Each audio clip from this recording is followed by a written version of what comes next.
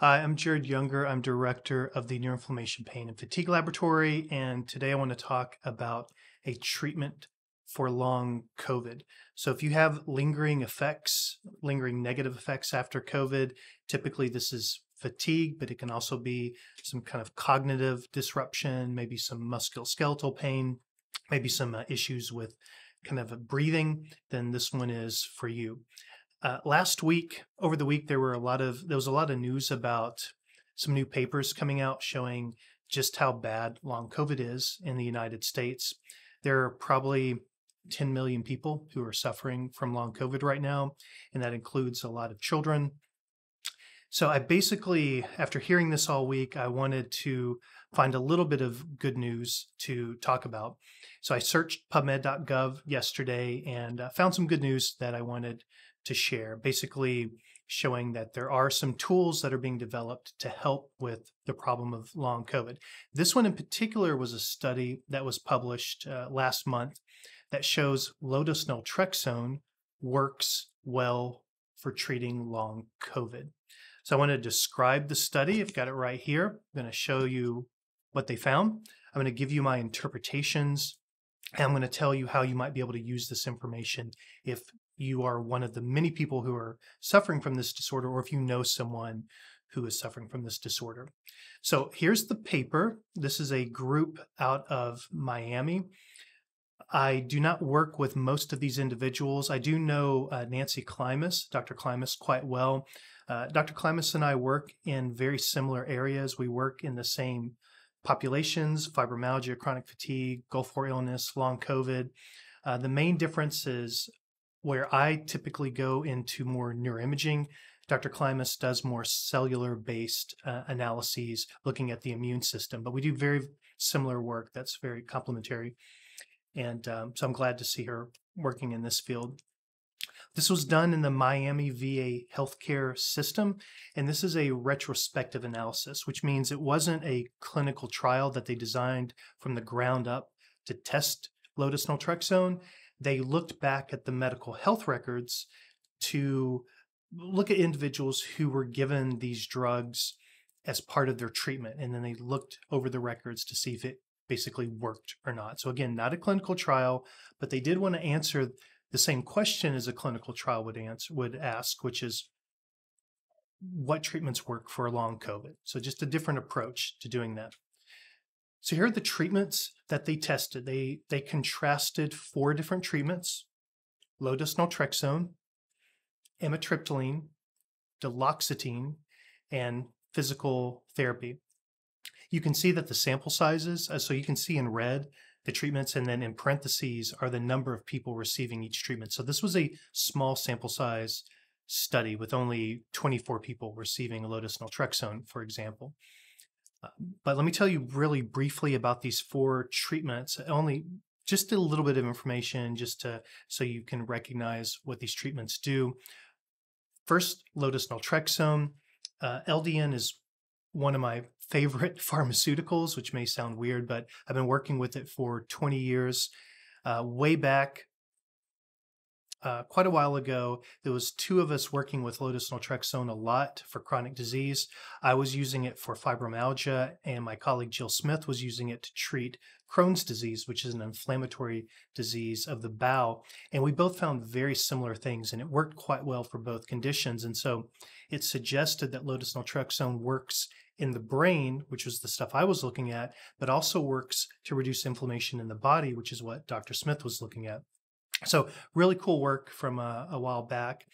It basically works by blocking toll-like receptor 4 on microglia. These are immune cells in the brain that can become agitated and start to pump out pro-inflammatory chemicals that make you feel really bad, chiefly make you feel fatigued, and can also cause pain and cognitive disruption. Low-dose naltrexone can block the receptor that's responsible for that microglia agitation, and it can reduce the excitability of the microglia, and so they stop producing those chemicals. So basically, low-dose naltrexone reduces fatigue and reduces chronic pain, among a few other things. It can improve sleep, and it can improve cognitive disruption. So that's low-dose naltrexone. Amitriptyline is an antidepressant. it it's a complex drug. It's an old drug. It's been FDA approved for a long time, probably 1960-ish.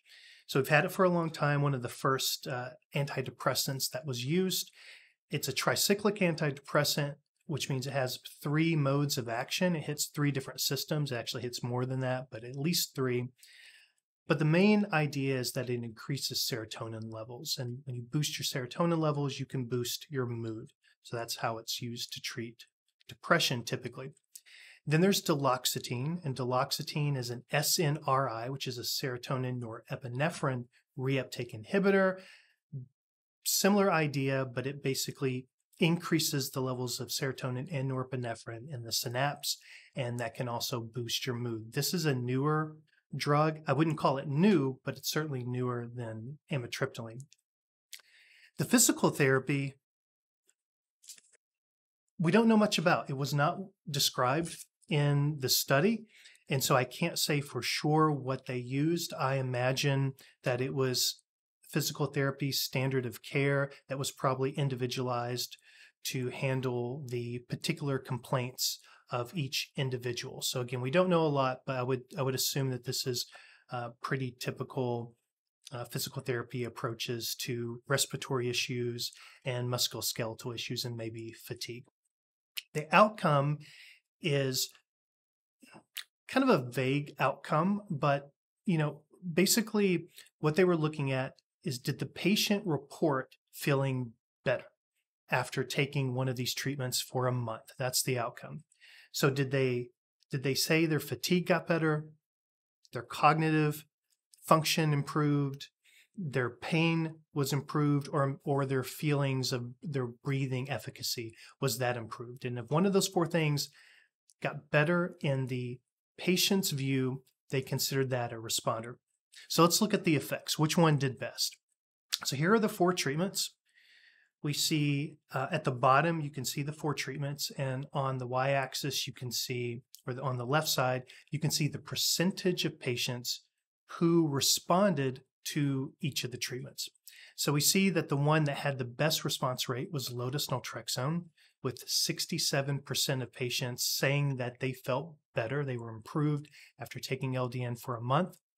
Then amitriptyline at 61%. So both of these, over half of the individuals taking it were improved. And then we have physical therapy at 45% and duloxetine at 35%. So physical therapy and duloxetine had less than half response rate, whereas LDN and amitriptyline had more than half response rate. So if I was looking at all these, in terms of determining on an individual level which one to use, that's a discussion between you and your physician.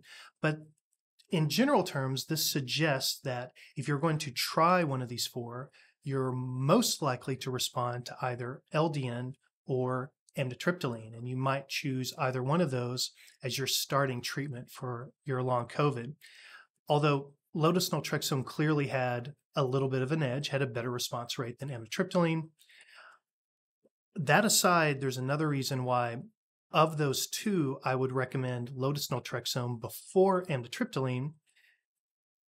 I say this carefully and with a little hesitation, because sometimes as a scientist, I may say things that may contradict what your clinician may tell you. And when your physician tells you something different than what I tell you, the physician wins, because the physician knows your meds, knows your comorbid conditions, knows your health history. They have a lot more information, and I don't know you and your health history. And so you have to go with what your physician says. That being said, my concern with amitriptyline are the side effects and the adverse events. So because of side effects, even though they both seem to have worked, I think the risk of side effects are much greater with amitriptyline, and that's why I would suggest trying low-dose naltrexone first if your PCP is on board with that. As I said, amitriptyline is quite old.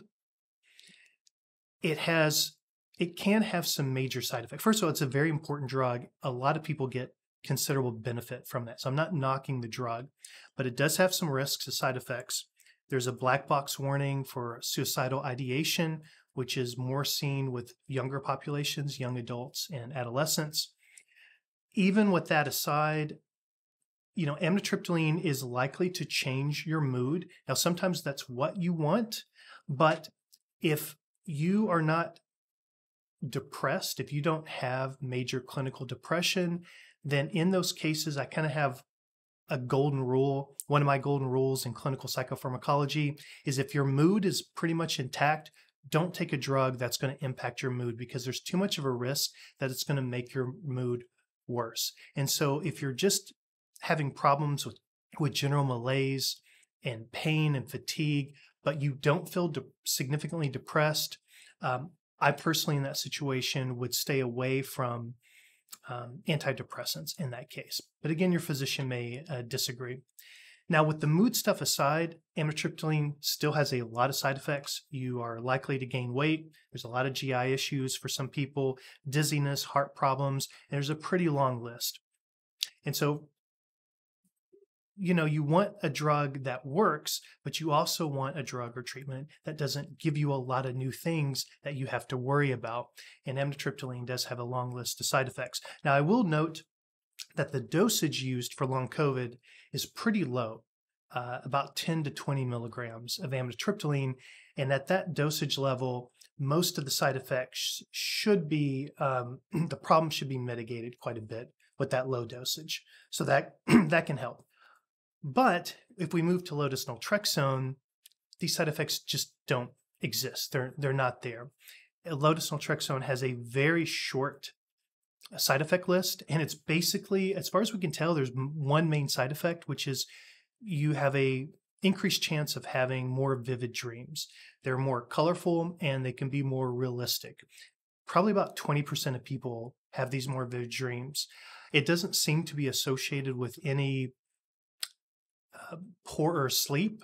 So we don't know what causes it. It typically goes away after a few weeks. We don't know what it means. It's just more vivid, colorful dreams. As side effects go, that's a pretty easy one to deal with. So for that reason, I would typically go to low-dose naltrexone, or suggest that, given the data that's presented in this paper. That's what I would suggest. Now, again, in your particular case, there may be a reason why you can't take low-dose naltrexone. Maybe you're taking a lot of opioids that could conflict with it, or your physician may say that you need to take amitriptyline because you don't just have long COVID, you also have depression, you also have sleep disorder, and amitriptyline might help all three of those, and he might or she might recommend that you take that instead. So again, I'm not giving individual advice, I'm just talking in generalities. So let me give you some caveats, and then let me tell you what you can do with this new study and the information. First of all, the caveats. Again, this is not a clinical trial, so it's not designed to control all the sources of variance and all the noise. For example, these people might have gotten better anyway. We don't know that it's the treatments for sure that made them feel better, because there's no placebo control. That's one issue. The sample size is quite small. As I mentioned before, I really need to see about 30 people per group before the estimates start to stabilize. And I need to see about 65 people per group before that most of those fluctuations are gone. And really, I'd like to see about 100 people per group. And usually at about 100, the estimations are locked in, and you could be pretty confident that those would hold even if you ran hundreds and hundreds of more people. But at 25 or so individuals, you don't know. If we ran another 25, those bars could have changed, and the number one treatment might switch, and it may not be low-dose naltrexone. So just a small sample size. The authors would not argue with that at all. They know it's a small sample size, but this is still a very important study because it gives us some really intriguing information that can be used to now do a properly powered clinical trial with enough people in it to be confident in the results. The last caveat about the paper is I couldn't find any mention of side effects or adverse events for any of the treatments.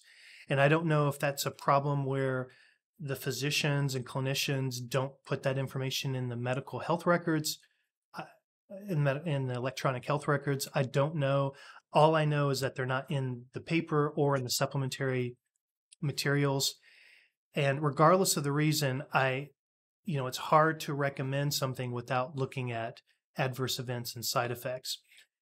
For a treatment to be worth it, it has to be efficacious and it has to have manageable side effects. And so I would have liked to have seen that information, although I'm sure there's a good reason why it's not here. As we get larger studies, side effects, they have to be closely evaluated. So basically, this is a very interesting study. I believe the results, they are similar to what I probably would have predicted if someone said, "Hey, what do you think would happen with these 4 treatments in long COVID?" And so I think it's a pretty well done and an important study, and it gives us some important directions to go next. Now, what do you do with this? What I can tell you, again, not being a clinician, but I can tell you if I had long COVID and I was dealing with that and it was detrimental to me, I would probably print this paper. I would go to my PCP and I would say, look, I'm struggling with this long COVID. No one seems to know the best treatment. I would really like to try this low-dose naltrexone and give it a shot for 3 months and see if it helps. It seems to have very low side effects. It's inexpensive. And so can we try it? Now, your physician may very well say no. That's logical and it's understandable. Physicians don't like to use things that they're not familiar with and they're not comfortable with for obvious reasons because they don't know what to expect. And a lot of physicians just don't know enough about low-dose naltrexone to feel comfortable prescribing it. So very possible your physician will not be willing to give you this, but it's worth trying. Now, if they are on board with trying it, then the typical dosages are 1.5 milligrams a day, 3 milligrams a day, or 4.5 milligrams a day. So I would stick with one of those 3 dosages. It has to be compounded at a pharmacy, at a compounding pharmacy, so they're not available at that dose. So a compounding pharmacist has to make the capsules for you. It's not that expensive, though. I think it's typically $40 a month, maybe $60 at the max at the expensive range, but typically about $40 a month. And I would give it at least 2 months to see if it works. And you might have to change the dosage a little bit if it's not working, maybe a little bit higher. That's basically how you use it. Now, how can you get this paper? I'm not sure if this paper is open access, but yesterday I was at home and I was able to download the full article and I wasn't logged into the medical library system. And so at least as of yesterday, this was available. I don't know if it's going to be available forever, but I will put a link directly to the study paper in the description below. So you can try to download that and then you can take a closer look at the data and then maybe give that to someone if you think they need to see this information. So that's basically it. I wanted to share some good news, let you know that there really is a lot of work going on right now. There's a lot of people working on this problem. And now we have some tools, some things that can actually work to reduce the severity of long COVID.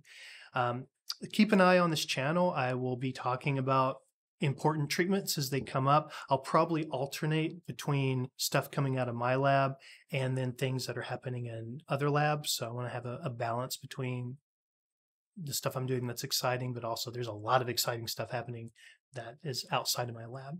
So I hope that's helpful. That's it for now. Basically, I hope I can see you next week. Dial in to next week's talk. Again, I'm doing them every week, and we have a lot to talk about. So I hope to see you soon. Thanks.